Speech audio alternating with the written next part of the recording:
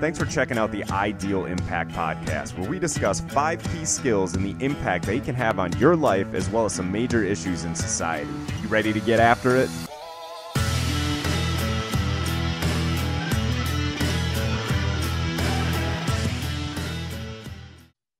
All right, so Randy is on vacation. So my partner, Randy Myers, and actually Brian Swick, so both of them are on the podcast with me.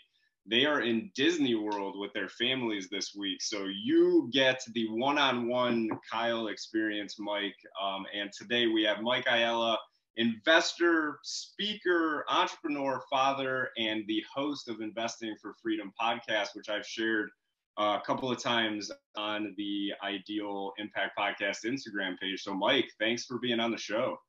Man, thanks for having me. I'm excited to do it. This is going to be fun.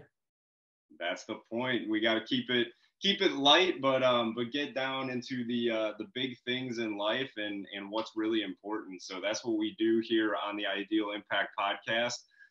So Mike, if you could just give us a little bit of your story and we'll get into it. I got some questions for you. And I really want to talk about something that I've realized I really want out of life, and that is freedom of time. And I thought it was perfect timing because you just recently had an episode on the Investing for Freedom podcast about that specifically. So again, just kind of, if you could just give us a little brief background in your story, and we'll go from there. You know, on that note, and then I'll dive into it. I think, I just think we got to be so cognizant of the seasons that we're in, man, because, a couple months back, and a lot of people that know me, you and I've spent a lot of time talking, gone pretty deep. A lot of people that know me would say that I was crazy when I make this statement that I'm about to make. But a couple months back, I was talking with my wife. We were out on a walk. We try to walk every day together and just, reconnect. And we've been married for 24 years, by the way. And I was telling her, I said, I kind of feel, and this, we run in some circles with some guys like GoBundance, and, some of these guys are worth 200 million, 40 million. And sometimes I just feel like I'm playing small. Right. And so I tell my wife, I'm like, I kind of feel like a lot of, my success was in the first 10, 12 years of my career. And I kind of feel like I've been slacking the last 10 years. And and I think we all get into this comparison zone that we got to be really careful of and real cognizant of those seasons. And when you're talking about time freedom, we have to constantly check back in with, what does that mean for us? What do we actually, okay, so let's assume you have that time freedom. What are you doing it for? What are you actually going to fill that time freedom with? And that's so important. But I'm telling my wife, I feel like maybe I've been slacking the last 10 years, we got I feel like I'm like a NASCAR and I'm in 13th place when I compare myself to some of these other guys. And it's like, you know what, Kyle, you're running your own race and it's your race. And we've got to be careful with the comparison with other people, which everybody talks about, but we also have to be careful with the comparison of different versions and seasons of ourselves. So anyway, I tell my wife, I said, I kind of feel like a lot of my success was in the early years. And then we pause and we start talking through this and thinking about it. And my oldest is 23. My middle son, Tim, is 21 and Caton's 19. By the way, she just moved to Ireland. So we're legit empty nesters now. Oh, and, wow. And I'm like, you know what? We did the last 10 years, what we set out to do. We wanted to be super present. We wanted to finish the race strong with our children. And we did that. And by the way, I had success in the last 10 years. It was just, sometimes we have the wrong benchmarks. And so I wanted to point that out first and foremost, because, when you talk about time freedom, again, we got to be really careful, making sure that when we achieve that time freedom, because most of us probably have higher expectations of what it's going to take to get there than what it'll actually be, because we're going to fill it with a bunch of things that don't really matter or expectations that are put on us elsewhere. So anyway, I don't know. Do you want me to get into my backstory, or that was like a little tangent? Well, first, that's, an incredible point that you made there. And I feel that heavily, as a new entrepreneur. So I'm 36 years old, don't have any kids. And, a lot of what I'm doing with personal coaching and, helping people become the most disciplined versions of themselves, a lot of what I'm doing is putting out content. And that means a lot of time on social media seeing all of these people that are wildly successful by comparison. You know, when I look at other people, that can become this defeating mindset. And I have to constantly remind myself, just because they're where they are at this point in time doesn't mean that I'm supposed to be there, doesn't mean that I have to be there. And it's something that Randy does a great job of, my partner, pointing out, is like, enjoy the process. Like, there is so much beauty in all of the things that we have going on as new entrepreneurs that we are then going to be able to take and tell our stories and help people along the same journey that we're on right now. So I think there's a lot of that. And then to your point about what are you going to do with this time freedom, right? And that's where I think daydreaming is super impactful. So that's something that my wife and I did for the first time in a really long time, and the first time ever intentionally, was just sit down and daydream. And what we want out of this is, when I say freedom of time, I want to be able to be present when we do have kids. And that's the biggest thing for me. My dad was in the Navy for 22 years. So when I was growing up, like in my early childhood, and I loved the fact that he was in the military. I loved it. I aspired to be like him.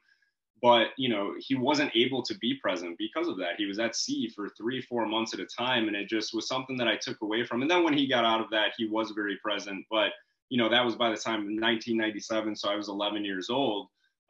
You know, that's just something that I really want once we have kids, is to be able to be home, to do the things that we want to do, and to make those memories through epic adventures and creating all that, which is a lot of what I've heard, you know, on your podcast, you being present and being able to do those things. So to me, that is success, right? That's my definition of success, is to be able to do that and not have to like stress about paying the bills and do all that stuff. I don't need to be wildly wealthy just to make enough to have that. And I think that's success in my terms. So yeah, thanks for starting off with that and then sharing your thoughts about it. That was awesome. Yeah. And, you know, I think the thing that I love what you were just saying there, but, you know, behind every one of us is something that drives us. When we talk about that success, like, what is it? And it's really easy, Kyle, to get into this zone of like, you know, you talk about wealth. Well, what does wealth really mean? And what is success, right? And a lot of times we get lost in a number. You know, even when we talk about our vision boards or whatever, usually there's a number associated with what success looks like. And the problem with that is, you know, it's lifestyle creep, but it's also success creep. Because if I had a mentor ask me this one time, like, when was the last time that you made less money in a certain year than you did the year before? And rarely does that happen unless you're resetting and intentionally doing something. And then there's those seasons like, you know, 2008 for certain people or whatever it is. It happens from time to time, but rarely do you make less. And so rarely are you putting a smaller financial number on your board. And so I think we have to be really careful, as you were saying, like, you know, measuring success by a certain number, because like I said, there's something that drives every single one of us. And when I go back to, you know, Karen and I got married at a pretty early age, just kind of, you know, sharing a little bit about our story. So I was 20, she was 19. We started dating in high school. And backing up a little bit further, so I had a dad that was just an absolute shithead, alcoholic, drug addict, in and out of my life. You know, I didn't understand it at that point in time, but like, he was gone a lot. So I pretty much had the dad that would be like, you know, let's say he's a traveling salesman or something like that, but he wasn't. He was a traveling drug addict, and he would literally disappear. And now that I'm older, I understand what was happening. He'd just be gone. Well, you know, my mom was a gem. Like, she fought for me and eventually like left him and married my stepdad, who's great. I lived with my grandparents. But when I look back, this is the thing that drives and motivates me. So when Karen and I were dating in high school, we spent a ton of time, Kyle, just dreaming about, you know, what life would look like in the future and all of that. And the one thing that I always knew is that, like, you can learn as much from your bad experiences as you do your good. And there's so many people that if you really kind of pull back the curtain on them, that they had a good life. I talk to people all the time that had a good life. They were raised in middle America. And this is the problem with the American dream. They're raised in middle America. There was no pressure on them, really. You know, they did what they're supposed to do. They became a B student or an A student. They went off to college.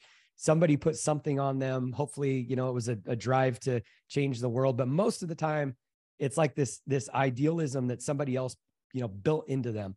And the problem with middle America or middle anything is just how crowded it is. And when you look at somebody, you can learn a ton from parents that were great. You can learn a ton from amazing experiences, but if you really talk to anybody that's really making major changes and impacting the world, there's something that really drives and motivates them. And for me, it was being raised with no money. I mean, literally going to McDonald's and getting a Happy Meal and that little Lego toy.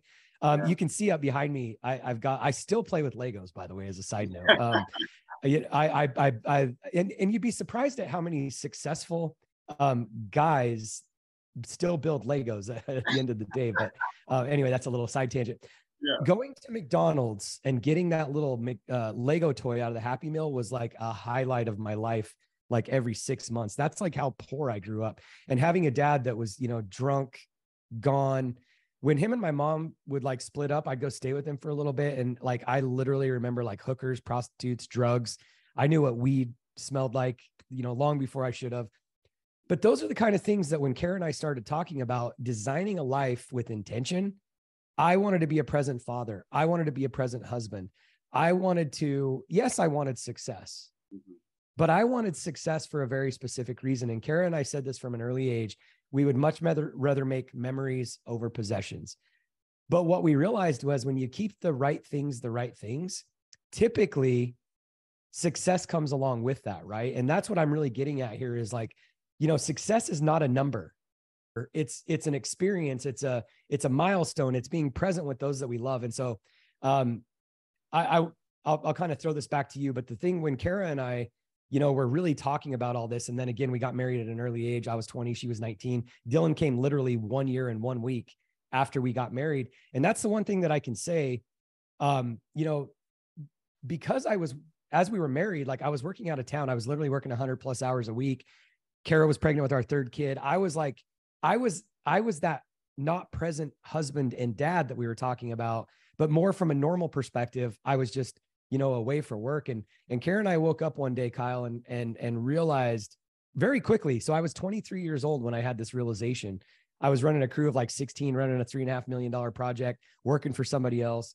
And I realized like, even though I wasn't the drug addict, alcoholic at that point in time, that my dad was, by the way, I had gone through a stint in that in high school. Like I went off the deep end, meth, all kinds of stuff. But, even though I was a sober person at that point in time, I wasn't the present dad. And so that's what kind of really like launched us into our journey of entrepreneurship, investing, et cetera. We woke up one day and we're like, this is not what we signed up for. She's pregnant with our third child, Kaiten. And I'm missing this. I'm missing my sons growing up. And we launched a business at the age of 24. And so that's kind of where like the rubber met the road, like, the old saying, where the rubber meets the road. That's what was kind of one of those things. And here's the thing. And then I'll toss it back to you. It doesn't matter what we say. Okay. I'm going to be a present husband. I'm going to be a present dad. Yes, I'm going to have success in life. What typically happens is we buy into that same old, downward spiral of, yes, I'm working out of town. Yes, I'm working 100+ hours a week, but I'm making good money. I'm building a career and I'm doing it for my family. And that was one of them check-in points that Kara and I had at a very early age where I couldn't lie to myself. I couldn't look myself in the mirror and say, you know what, I'm doing this for my family. And I get it. Sometimes there's seasons where we have to put our head down and we have to do the hard shit for our family. But this is one of those moments where I was like, if I keep going down this road, I'm going to be telling myself the same excuse. And so we left and started our own business. And that's what kind of catapulted us into entrepreneurship. Yeah, for sure. So the first thing that you said in there that really like struck with me was about that number. When you put a number out there that you determine this number is going to make me successful, then you start tying your identity to it. And what happens when that number is no longer there? So that was something that I experienced greatly when I was transitioning from full-time W-2 work to entrepreneurship and I didn't even realize it, right? So I had set this goal for myself to, by the time I was 30, to make $100,000 a year. And I met that goal. And, as I continued in my career, I started making a little bit more money, right? And when I left my W-2 job, I lost part of my identity because now I'm in full-time entrepreneurship. Any money that I make is going straight back into the business. I can't kind of hang my hat on that salary anymore. And I didn't realize how much that was impacting me. And what I realized was I was too focused about money instead of living my purpose. Once I transitioned my identity to become my personal purpose statement, which is to inspire and guide people to become the most disciplined versions of themselves so they can build consistency in their actions and achieve the results out of life that they want. Once I started identifying as that person who lived that mission, I felt this huge weight lifted off my shoulder. There was no more pressure to make X amount of dollars or have this financial success. It was like I trusted that as long as I lived that personal purpose statement, that all the other success would follow. But that was the person that I needed to be. So that was the one thing that you said in there that really stuck out. And then also, like, if you want to be a present father or mother or spouse or whatever it may be, that's the identity that you need to adopt. Well, how do I become that? Just do the things that a present person would do, and eventually that will become habit and you will live that life. And then also something that we talk about a lot is discipline, right? That's the foundation of the ideal skills, is really discipline. Because if you can be disciplined, you can be more emotionally intelligent, you can be more loyal, all of those things associated with it. But it's about balance. If you're just 100% all in discipline on one thing, whether it's business or fitness or something along those lines, well, then how can you be that present person elsewhere? So it's not about discipline in one area of life. It's about using discipline to achieve as much balance within life as you can, right? Constantly, I look at life as like a pie chart, and there's all these different slices of family and professional, business. It's about trying to consistently readjust and refocus balance. So you're dedicating, that time and that discipline where it, fulfills and aligns with your purpose. So a lot of great pieces in there, Mike. That was absolutely awesome. So I had a question for you too. So you were like, the way that I look at your story, and you shared a lot of that, but like, you're proof that you can start anywhere and in my terms, like, make it big. So, why don't we start with like you shared that, but like, how do you see the ideal skills? So intentionality, discipline, emotional intelligence, accountability, loyalty. Like, what are some points in that story that you just shared with us where those things really stuck out? And, how did those impact you along the way? Well, I'll tell you first and foremost on the accountability front, and I've shared this, with you and in other groups that you and I've been part of together. And the accountability piece is probably one of the most important for me. And I'll tell you why. So I'm not a disciplined person. Discipline is not like, in fact, I was just before we jumped on this podcast, I was getting my ass handed to me by a mentor of mine, because like, it's not in my nature. I have to really, really work hard at discipline and consistency, because I'm an extreme visionary, like type A, but discipline has not been a strong suit of mine. In fact, my wife, like when it comes to like physical health, like she kicks my ass. Like she's so much more disciplined than I am. But I've realized a lot about myself, Kyle, in the sense that like I get bored really easy, and I hate consistency, and I hate, the mundane. I need to mix things up. I have to work in different like locations. And so knowing yourself is extremely important, but I'll just key in on accountability. So when I launched my business in 2004, and this is probably one of the biggest secrets to my success, there's that old saying, if you're the smartest guy in the room, you need to find a bigger room.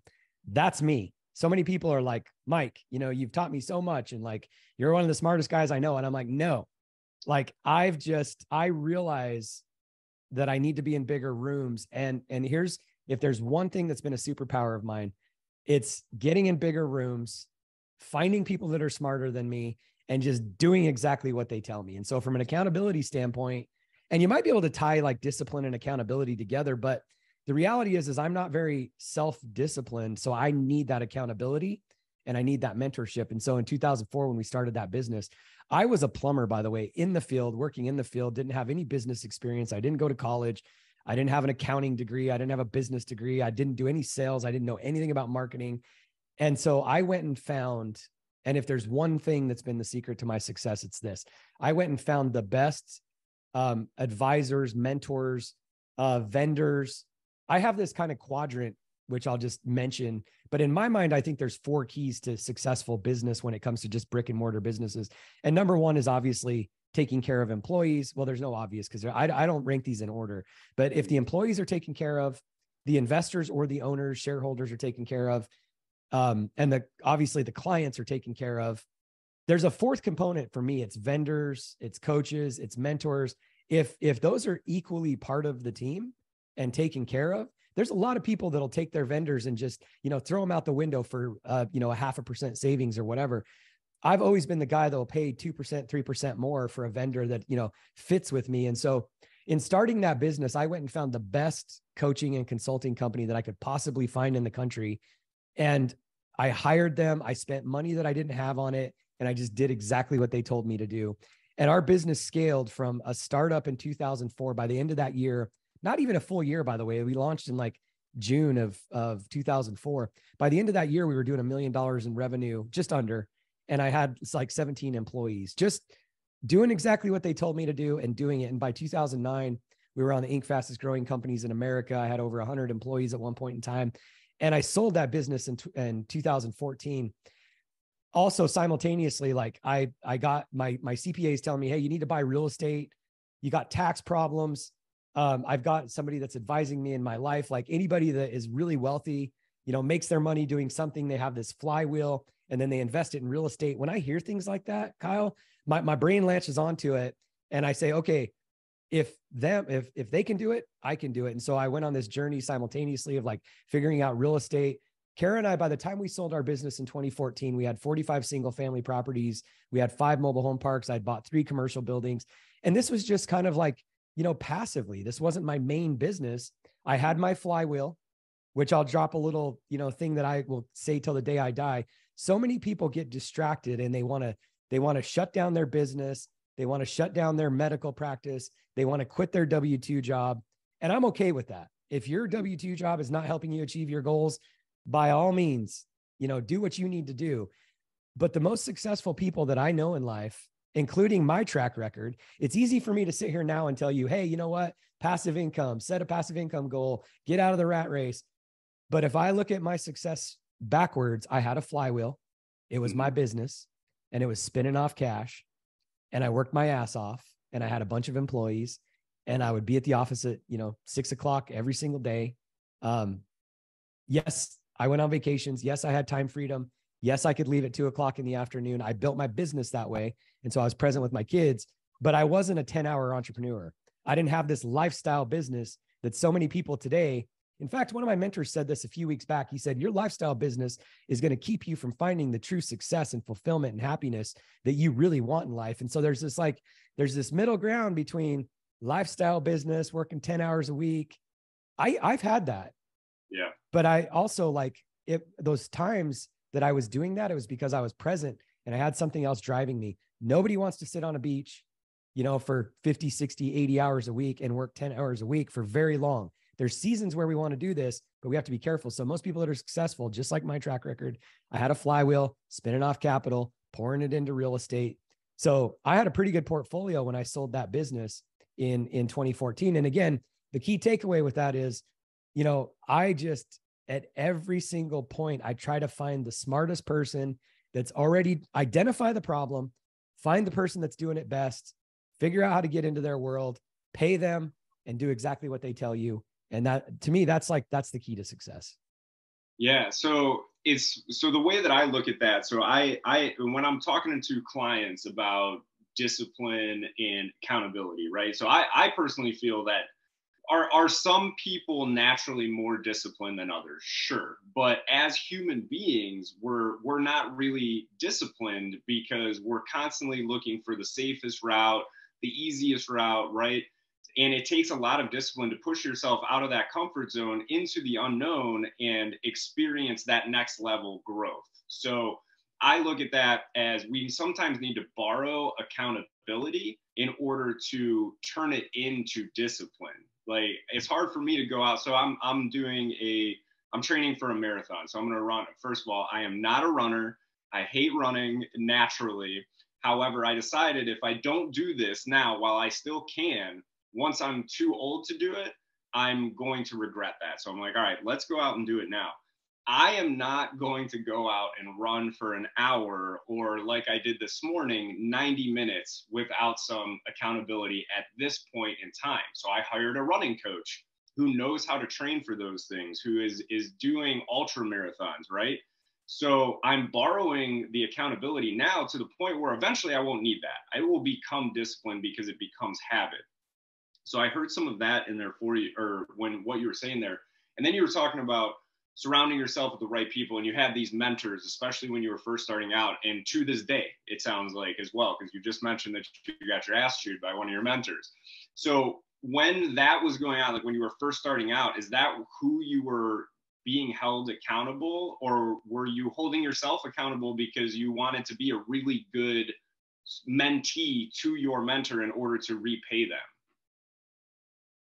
I think it's a combination of both. The one thing that I've learned, I think it's getting into what like you're truly good at, which I think a lot of us just become, a universalist. Like I think most of us don't ever really figure out like, what are the 1, 2, 3 things that I'm really good at and stay in that lane. It's not that difficult for me to remain disciplined if I'm in the things that I'm really good at. But the counter argument to that is like, do you have to be disciplined if you're only staying in the things that, you really love and enjoy and are naturally talented and good at? And so I think there's a theme in there that you have to be really cognizant of. I typically have to be disciplined during periods of time where I'm doing something that I don't enjoy doing. And I think one of the keys to my success is when I see something in the business arena that I'm not great at. In fact, I created this quadrant called the Genius Quadrant. And it's a spreadsheet, and you literally put, because I've used this myself for years, what are the things that I have to do? What are the things that I should do? And what are the things that I shouldn't do? And then I rank them on a scale of 1 to 10, whether I excel at it and if I enjoy it. And there's a lot of things that are in the column of the things that I shouldn't do that I'm actually good at. And maybe I enjoy it, but you could argue that I shouldn't be doing it because it's a $10 an hour task. And so when I look at these things, if you're going to find true success in life, you're constantly going to have to take things off of your plate that sometimes if you enjoy it, which doesn't require discipline usually, but there's some things that you're going to have to take off of your plate in order to do higher value tasks that only you can be doing in your organization at this point in time, that maybe you don't enjoy, which requires discipline, and maybe you don't excel at it, which requires growth opportunities. And so I built this spreadsheet because for years, whether it was me or, somebody on my team, and this is how far back this goes, I'd just take a legal pad, it'd be on the side of my desk, and I draw 3 columns: have to do, should do, shouldn't do. And if somebody on my team is overwhelmed or stressed out, I'd tell them, I'd say, listen, I want you to take a legal pad, draw the columns, and every single time you've got something going on or something comes up that is a task for you, put it in one of those columns. And then we're going to meet in a week, and we're going to meet in 2 weeks, and we're going to meet in 4 weeks. And we're going to look at the things that are on your have to, should do, shouldn't do list. And we're going to talk through this together and see where they actually belong. And that's the best way to figure out how to delegate some things. But anyway, I finally turned this into an Excel sheet that charts it on a quadrant. And the quadrant is a burnout zone. So anything that you are constantly doing that you do not excel at and you do not enjoy, if you do that too long, that's burnout zone. And then there's growth zone. So if there's things that you enjoy, but you don't excel at, that's a growth opportunity because you enjoy it, but you don't excel. Hire a coach. You're going to need some accountability through that, but probably not as much, because if you enjoy it, you don't need accountability. Then there's the zone of discipline where really, when we look at that, this is where we really need the accountability, because maybe I excel at it to some degree, but I probably don't enjoy it. And it's on my list of things that I really have to do at this point in time. That's where I need the most accountability. And then there's the zone of genius. These are the things that I excel at and I really enjoy. And if we can figure out like how to spend most of our time on those things, we don't really need discipline because it's going to come natural to us. And maybe it was something that, 5 years ago, I needed discipline, accountability, coaching through, but because I enjoyed it, I became a master at it, and it moves over into that zone of genius. and we no longer need the accountability around it, and we're really good at it. And so the more we can figure out how to spend our time in that, and the zone of delegation, by the way, if it's in burnout zone, delegate it. If it's in that delegation zone, delegate it. If it's up here in the growth opportunity, you have to make a decision. How much do I really enjoy it? Because in order to get good at it and move it over to the zone of genius, I'm going to need to invest in a coach. I'm going to need to invest in a program. I'm going to need to really work at a new skill set. You're talking a marathon, right? And it, by the way, this isn't just for work. You're talking a marathon. This is something that, you're going to move one way or another at some point in time. And all of these things fall into one of those categories. And when we can actually see it and chart it, this is going to determine whether you're going to invest the money in coaching or not, or invest the money in somebody to delegate that to that can do it better than you. And so I think, there's all this accountability, delegation, like only do the things that you're really good at, dollar productive activities. By the way, I believe in all of that. But the reality at the end of the day is if you don't really know where to rank those, how do you know? There's things that are below my pay grade that I'm never going to delegate because I love them and I'm really good at it. Yeah, absolutely. And there's so many good nuggets in there, Mike. A couple of big things: discipline to not do things that you shouldn't be. So I think we often look at discipline as I have to do this. Well, discipline also comes into play to make those decisions, say, I shouldn't be doing this. Even though I enjoy doing it, maybe it's something that I shouldn't be doing because I could be spending that time on higher dollar activities, or even though I really enjoy it, I might not be the best at it, and I could pay somebody to do it even better than me. So I look at that right now with growing the podcast and content creation, social media stuff. I enjoy doing those things. I enjoy creating content, but I know I'm not the best at it. So that is one of the biggest things for me that I want to hire out as soon as I possibly can, is I know that somebody can take the things that I do, the things that I say, and make really good content out of it. That's not me. I actually today, one of the things on my schedule is to watch YouTube videos to learn how to be better at YouTube shorts. But that's not really like, I know that I'm not a tech person. I'm never going to be that good at it. As much as I enjoy it, I need to find somebody else that can do that better. And that's just going to expedite the growth of my business 10 times if I can find somebody that knows what time to post that content, knows what's the best thing to post at that time and what days and all of that stuff that I just don't know.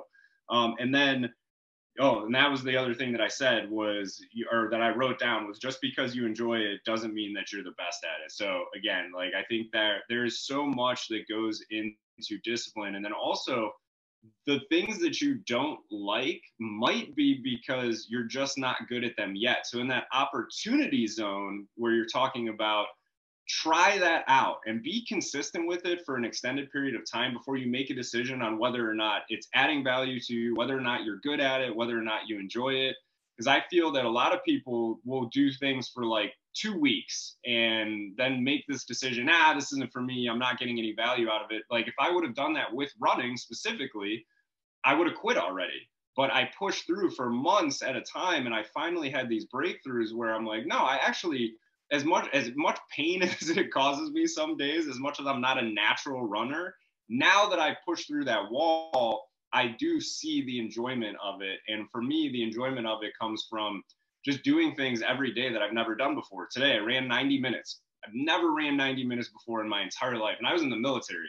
And the most I had ever run in the military was like 5 miles. I ran 8.6 today.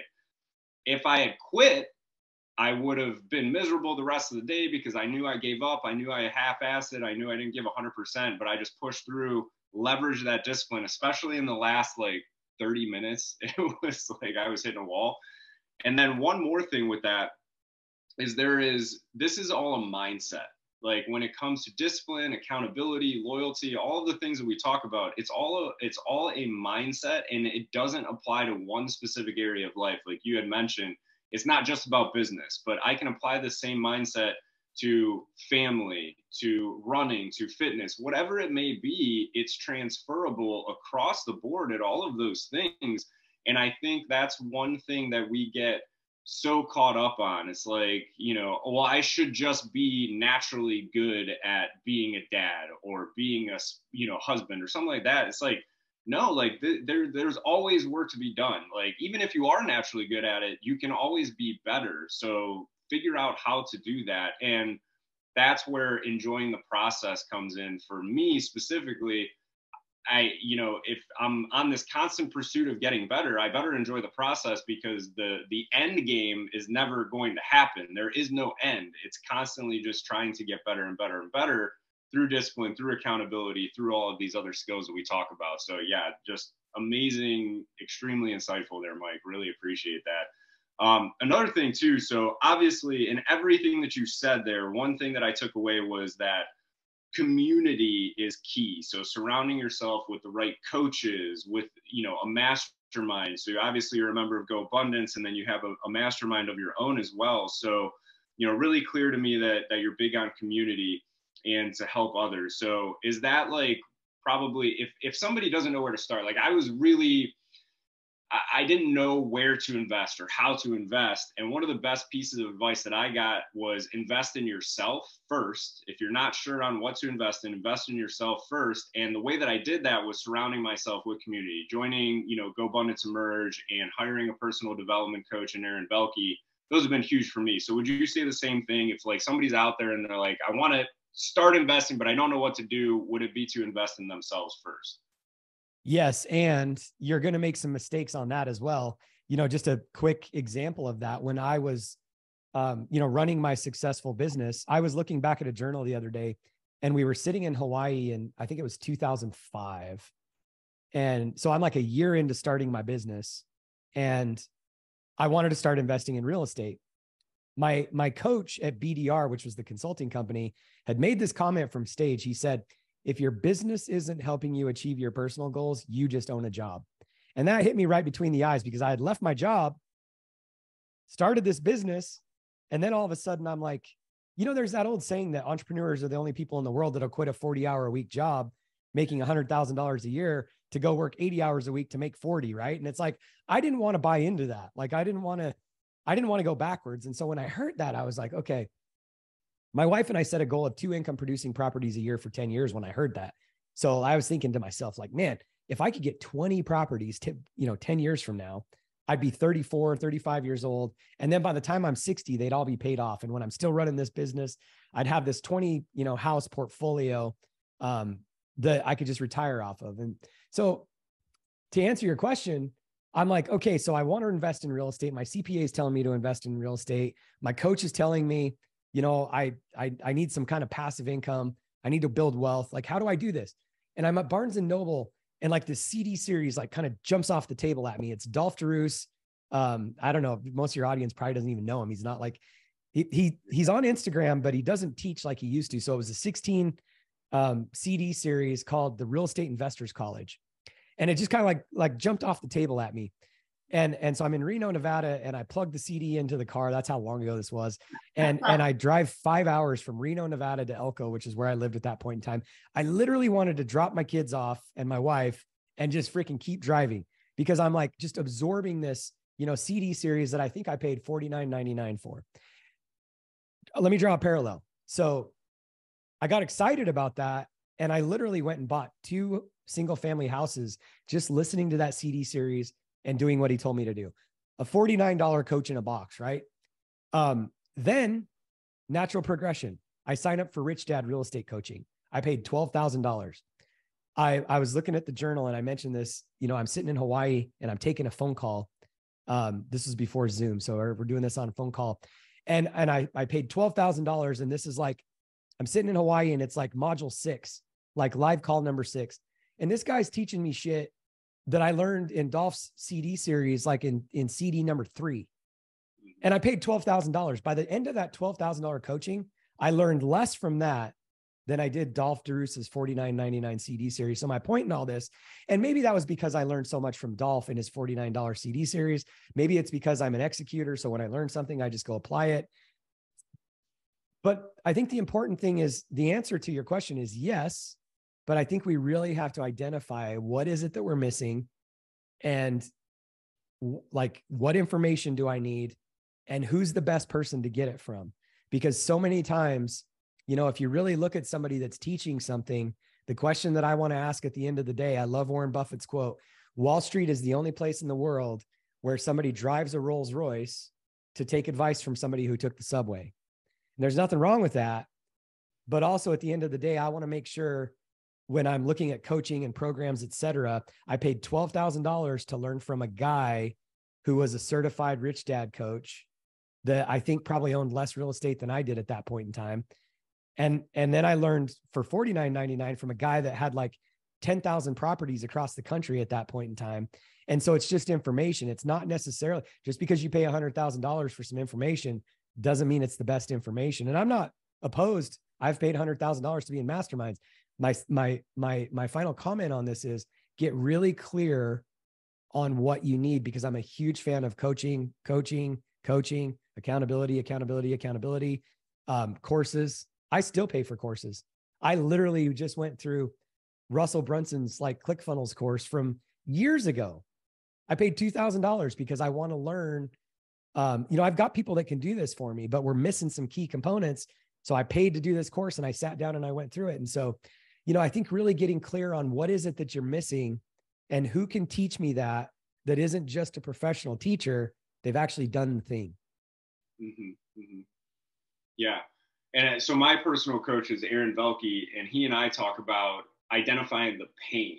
So if I'm experiencing a pain in my life, right? So for my clients, those are people who are dealing with the same pain that I dealt with. And that's what makes me a good fit for those clients is I dealt with the pain of half-assing life. I was half-assing relationships, trying to figure out if W-2 work was for me or entrepreneur, and never making a decision and diving in 100% on either one of them. I was living in this limbo. Same thing when it came to fitness. And when I go back through my high school and college football experiences, it was just full of lack of effort and intentionality was missing as well. But so anyway, to my point there, Aaron and I talk about identifying somebody who has experienced the same pain that you've experienced and has successfully navigated it and overcome it. And typically that's going to come with a lot of mistakes that were made in there. Mistakes around, for me personally, again, half-assing everything and the consequences that came with it. Now I'm taking that and helping other people experience the joy that comes with not half-assing it, with being disciplined, with going through and giving 100% to whatever it is that you're focused on in that moment. So again, identify the way that I interpret that is identify the pain that you're experiencing and then find someone or something that has experienced that same thing and has overcome it. And so how would you say, like, what's the best, or have you learned anything? Do you have any tips, tricks to, find that right fit? Or is it a little bit of trial and error? I think it's always going to be a little bit of trial and error, but I think one of the, vet the person, like have they really done what they say they've done? And the problem with this, Kyle, is a lot of times when we're looking for a coach or a mentor or a program, our backs are against the wall. And so we don't have time, or we feel like we don't have time to, talk to 5 different people. And that's the thing, that there's this concept of trust your gut. And I've trusted my gut on a lot of things where I've won, and I've trusted my gut on a lot of things where I didn't win. And so I think there's the thing that I will say is I will never work with somebody that I don't like. Yeah. So that's kind of like filter number 1. Do I actually like this person? Can I see myself working with them? Can I see myself receiving from them? Because if you can't take the advice and the accountability and learn and listen to them, then it's a non-starter. So that's like kind of filter number 1 for me. Do I like this person? But then it's like, take some time and really make sure that, what you need, this person has the track record and the ability to help deliver that. And I will say too, a couple of things that I've talked through here, like hiring a plumbing and HVAC coach, pretty black and white. What was your success track record? Like, how many clients have you coached? What's the record? And by the way that I found that coach was through Train, my vendor. and they actually recommended them. This company built the manual for the best HVAC company, in my opinion, in the world. They built the manual for the people that wanted to become trained comfort specialists. So in order to be a trained comfort specialist, you have to be in the top 2% of HVAC companies in the country, and you have to be vetted. So then BDR writes the manual on how those companies would work. So they've already been vetted. Like they're already like, you know, they've got the star of approval. They've got the stamp from someone. That's easy. The real estate coach, Dolph DeRoos versus Robert Kiyosaki, Rich Dad Coaching. Now, either one of those have a track record. The problem was, the thing that I didn't do well enough there was I bought a program for literally 1,000 times the price almost. And didn't really, I just went with the name, and Rich Dad had changed my mind around so many things that I just automatically assumed that because the stamp was on it, that it was going to be a win. And what I should have done was like asked more questions about, hey, what level of investor is this for? I just automatically assumed, and this is a weakness in us. We don't know how great we are because we're us. I just automatically assumed, because I had only listened to one CD series and I only owned 2 rentals, that I was just a beginner. And obviously it's Rich Dad Coaching. Like they're going to be so much further along. So really just pausing and asking the right questions, like, hey, this is the real problem that I'm experiencing, and can you help me solve that? And we have to be careful with the, oh yeah, we're going to be great at that, because of course they're going to tell you they're going to be great at it. The thing that I was going to say is it's black and white when it comes to real estate or HVAC or whatever. What isn't black and white is kind of like what you were talking about with your coaching, and mindset coaching. My wife is a certified breathwork facilitator. She doesn't need to have a track record in HVAC to, even if I'm an HVAC company owner, but I have some trauma work that I need to go through, she doesn't need to know anything about HVAC. She needs to know about, you know, trauma work and breath work. And so when we get into the mindset coaching arena, it's a little different, but it's still the same. I'm looking for somebody that, just like you said, you know, you've came out, you and I've spent a lot of time talking about this. Like you've came out of a lot, you've overcome a lot. Like you have the track record and ability to say, yes, I was in the doldrums. I was in the trenches. I was lost, and now I'm found, and here's what I did to do it. And I have a framework that can help you get there. And so it's a little bit easier getting somebody's track record. Are you a successful HVAC company owner? Then maybe it is, you know, there's a lot of coaches out there today. And I know Aaron Velke very, very well. Your coach is like, I mean, I've spent time, you know, having a glass of wine and Aaron coaching me over a glass of wine. So I think it's just taking the time and making sure, again, that you're really clear on what you need and making sure that you resonate with that person, you like them, and they have the track record to get you there. Yeah. Yeah. And that was something that, so when we connected in Austin, that was a big takeaway for me. So I had asked you some questions around the content that I was putting out and some, you know, socially hot topics and everything. And you really encouraged me to be my authentic self, because then I'm going to connect with the right people when it comes to a coaching experience. And I had somebody else who actually gave me the complete opposite advice.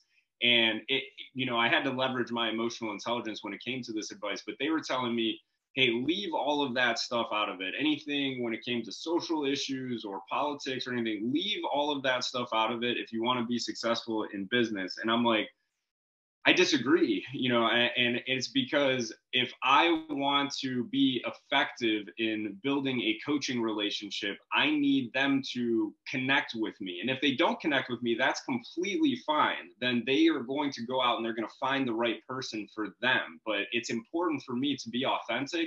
Otherwise, this entire coaching relationship is built on something that's fake, because for me, content is me putting myself out there. Same thing with the podcast, putting myself out there so people can get to know who I truly am and my story, so we can connect and have that sense of loyalty to each other when it comes to this relationship, and trust.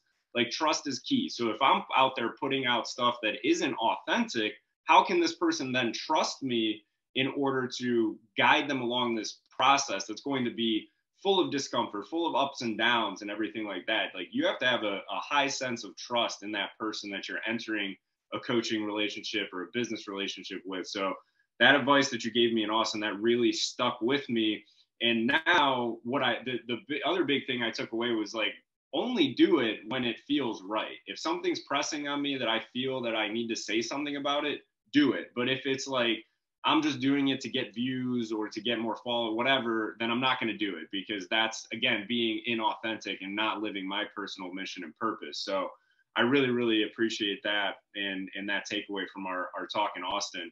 So one last question, because you actually kind of nailed all the typical wrap up questions that we ask Mike. But one thing to last question, then anything else that we didn't cover if you wanted to hit on, but what's one big book or podcast that's really impacted you recently? For me, you know, I've talked a lot about 10X is easier than 2X. That has completely changed my mindset around way more than just business or what we're doing with Ideal, but from a relationship standpoint and getting to that freedom of time. So is there anything recently that's really impacted you that you like to share?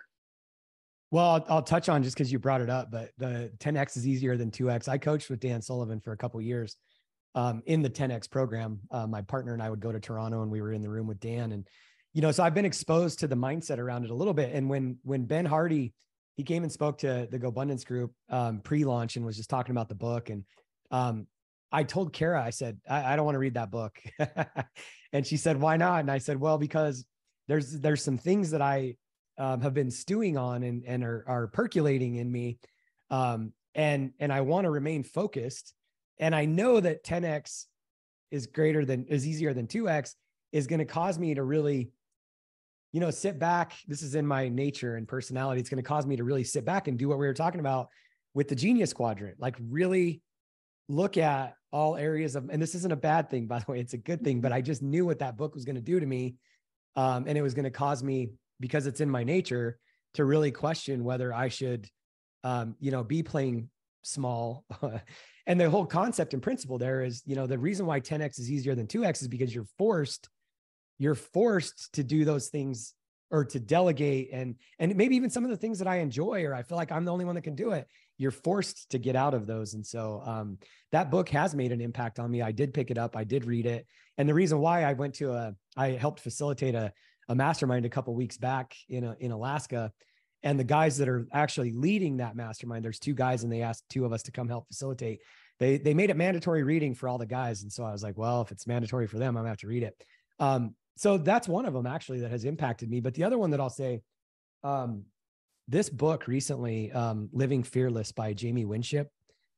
And I'm not even all the way through it, but I was on a call a couple weeks back and Jamie Winship has been recommended to me by a few different people in the last few months, you know, and when somebody's name comes up over and over, I'm like, okay, God, what are you trying to tell me? And then Jamie was in a group that I'm in called the Wellspring speaking to us. And that whole principle, and the sub tagline is exchanging the lies of the world for the liberating truth of God. And this book is really just like a journey of like who we were created to be versus who we're living.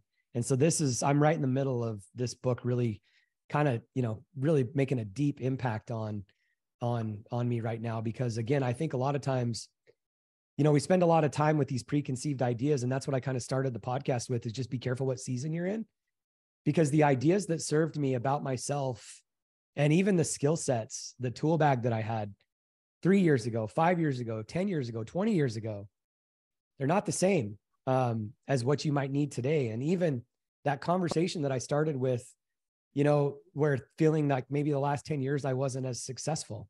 No, I was right where we intended to be because I wanted to be present with my kids. But what I found myself really looking at and talking to a few mentors, I'm in a group called Front Row Dads with John Vroman and a bunch of other dads too. But I really didn't want to join that group a few years back because I was like, you know, I'm transitioning away from being a dad. I've got another year or two until my kids are gone. And John Vroman and Mike McCarthy, both at different times, Mike's one of the founders of GoBundance, told me, he's like, you know, they're like, you're just entering a different season, a different version of being a dad.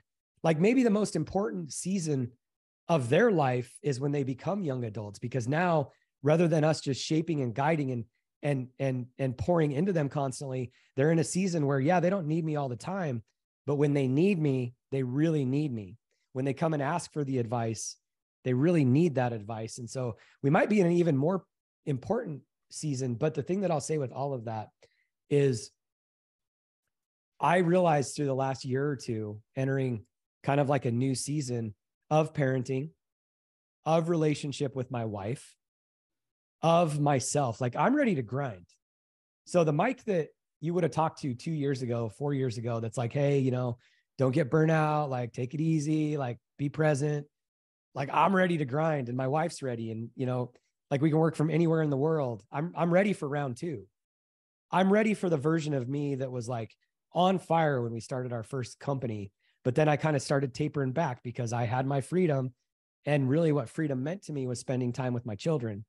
Well, I'm entering a new season. And so we have to be aware, just because I built a certain version of me 5 years ago doesn't mean that he's valuable to me today. And so that guy, even though I worked really, really hard to create a version of me that was slowed down, present, didn't work too much. Sometimes you got to pull a gun out and you got to shoot that version of you in the head. And I know that sounds extreme, but I like it. I'm all for extreme, man. Yeah, but like and that's why like living fearless is perfect timing for me, because I think we have to be careful of a previous version that we've built of ourselves when we're moving into a new place, because things that we're so good at developing or like developing habits, but then also like getting rid of bad habits. But sometimes when we worked really hard to build a good habit, like, you know, you were talking about accountability and all, sometimes when we worked really hard to build certain things in our life, maybe it's even a morning routine that no longer serves you. It's really hard to kill that version because we worked so hard and it was a very valuable skill set in our tool bag that no longer serves us. And so I think as humans, we just got to be really careful what season and cycle we're in and realize that just because we worked really hard to build something doesn't mean it's serving us anymore. Yeah. And I think that's absolutely right. And I think part of that, because you create this routine, whether it's a morning routine or whatever, you create this routine in your life and it creates predictability in your life. That predictability of that routine becomes comfortable. So we get so caught up, and I can't walk away from that, because what happens when I don't have it anymore? Do I go back to the person that I was before that? Or do I evolve into the next version of myself and embrace this next season? And I think that's something that we, for myself, I lived in this debilitating fear of, what if I go out and this doesn't work out? And then I had to make a choice. Well, do I want the fear? Am I going to live based on the fear of that? Or am I going to live based on the fear of, if I don't do this, if I step out of the predictability into the unknown and I fail, is that more of a regret or less of a regret than never trying? And that was where a lot of the change in my life recently has really, came from, is the fear of, I know if I don't do this now, I'm going to regret it. And one thing that you said in there also was, when you hear those names that consistently come up, I just had that happen recently. It was Ryan Holiday, so the Daily Stoic, and his name just kept coming up. And then somebody sent me a book of his and I read it and I'm like, oh yeah, this makes sense, because I didn't even realize, like, I'm a Stoic and I had no freaking clue. I didn't even know what Stoicism was at that point. And I'm spitting out these quotes and everything that are just coming off the top of my head. I'm like, oh, okay, well now I know why this name came up, because it's so relatable and so what I need in this period of my life, when I'm realizing that my unhappiness came from a lack of effort. And another thing that you said in there is who we were created to be, in like the way that I interpreted that, and who we currently are and how we're living sometimes don't align, and there's this internal conflict. And that's where it was for me, is I desperately wanted to be a good person, but I was battling with addiction and allowing that to consume my life. And again, like, that all stemmed for me from a lack of discipline. It was really leaning into who I was created to be. And now that I'm aligned with that person who I feel like I was created to be, I'm full of joy. I'm full of happiness. That emptiness is gone from my life. I'm a better husband because of it. I think I'm becoming a better business partner because of all of that, and really just aligning with who I was created to be. So, Mike, that was absolutely incredible. Anything else you wanted to leave the listeners with, including how to follow along with your journey, how to get a hold of you if they're interested in the mastermind, or anything along those lines? Yeah, I'll polish off what we were just talking about, because I think this is really important. We were in Hawaii a couple of years ago, me and the kids, and we all decided that we were going to get tattoos at some point in time. We haven't done it. And I might be the only one that ends up doing this because it's so impactful to me, but like, it's the concept of who told you that. And you were just talking about, like whether it's being an addict or, certain ideas that are in our head, or even like what I was saying, a good version of myself that, I have fear around. And so the statement of who told you that, I think is super important for us to think about. And when the kids and I and Kara were talking about this in Hawaii, I was thinking back to the story at the beginning of the Bible in Genesis where, God shows up in the garden. And I don't know if the Garden of Eden was like I don't know if that experience actually happened or not, but like, it's a great story. God shows up, and Adam and Eve had eaten from the tree of knowledge of good and evil. And God shows up and he's like, Adam, Eve, where are you? And I'm paraphrasing, right? And they're hiding from God. And he's like, why are you hiding? And they said, well, we're afraid because we're naked. And he said, who told you that? Mm-hmm. And like, there's so many things in that story. I love stories, by the way, because like, I think we can just relate to it, but there's so many things in that story. He said, who told you that?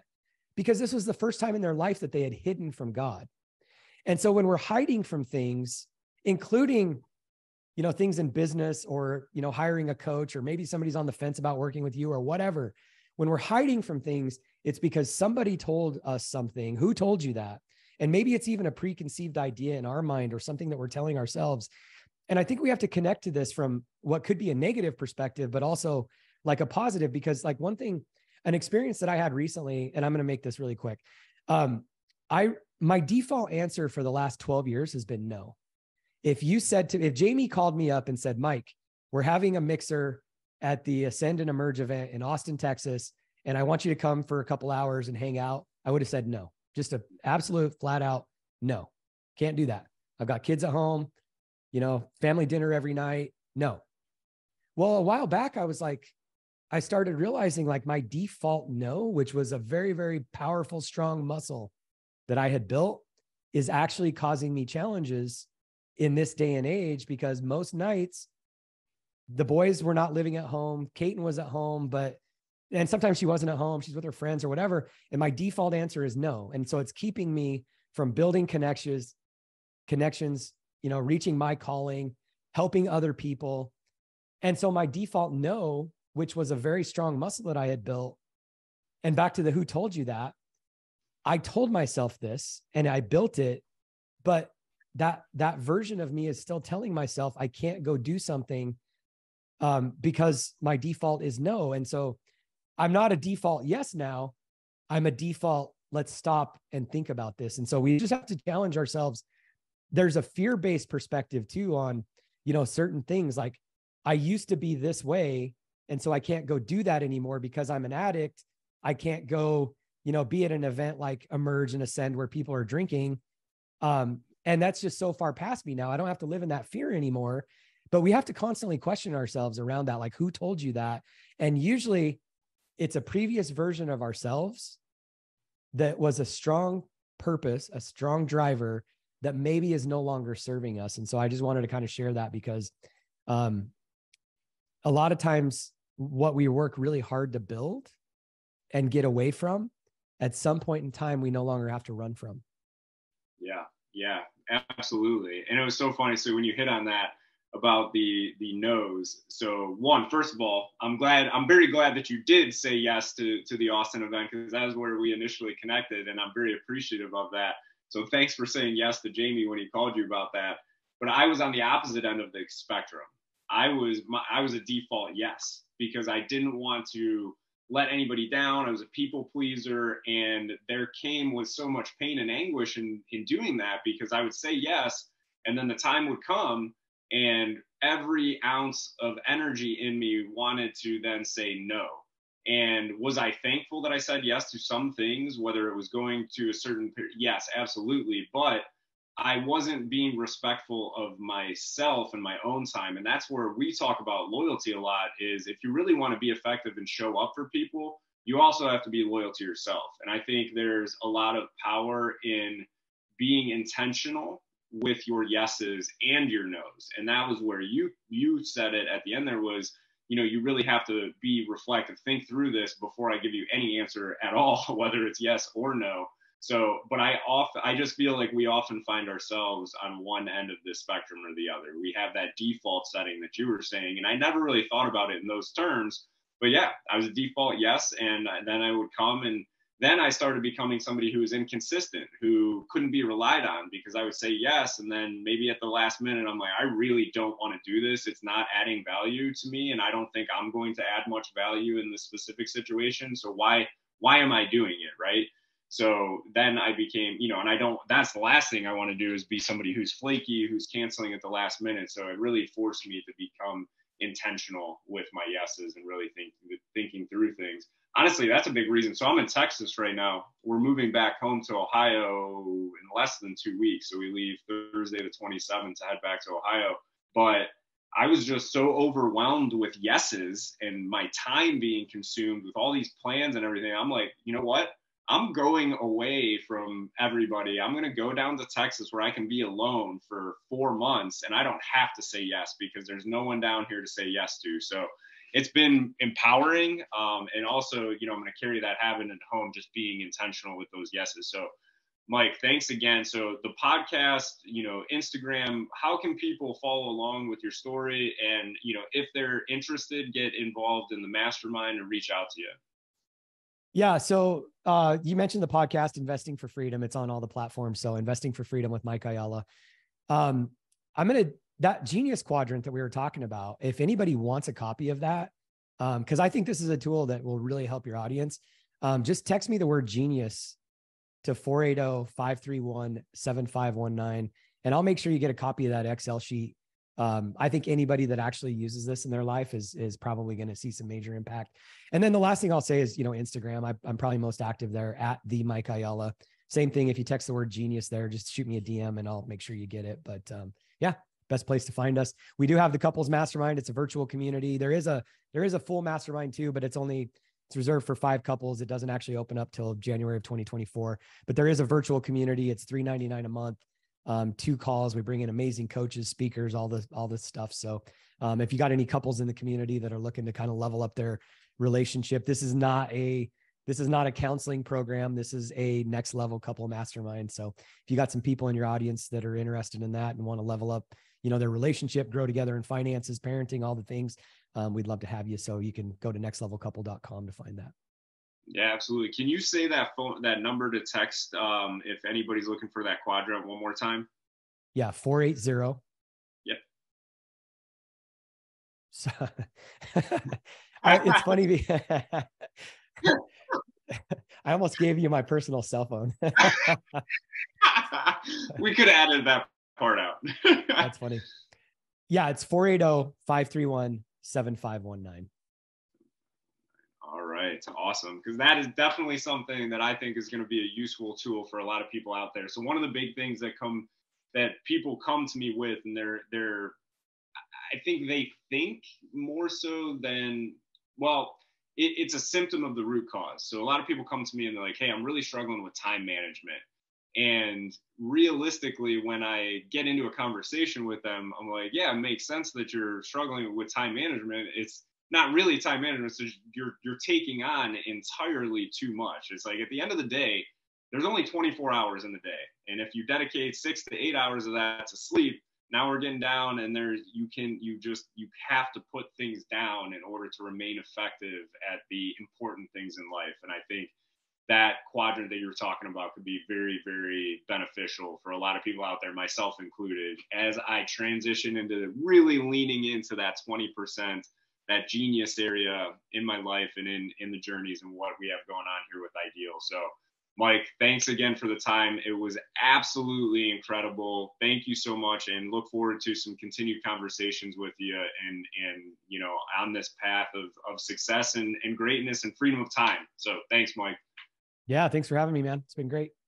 Hey everybody, if you liked what you heard today, please check us out on Instagram, Facebook, LinkedIn, and Twitter. And don't forget to head to Eventbrite and grab one of the 10 tickets available for our monthly Ideal Connect call. Then when you're ready to take the next step, message us on any of our social media pages to book a free coaching consultation call to see how we can help you start living your own ideal life. Thanks again for all of your love and support, and always remember, you have everything you need to achieve success. It's just a matter of believing.